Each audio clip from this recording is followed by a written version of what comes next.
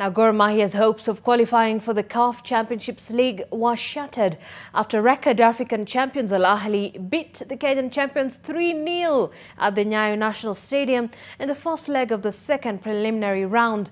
The Red Devils were quick off the blocks and were rewarded 14 minutes into the game through Rami Rabia. The 12-time champions of Africa did not waste time as they doubled the lead after Pasi stole the ball from Gor defender Kennedy Onyango and scored a minute later.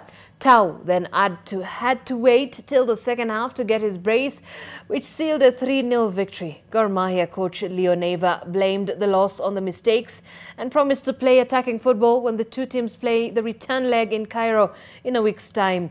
The winner of the fixture qualifies for the Champions League group stage.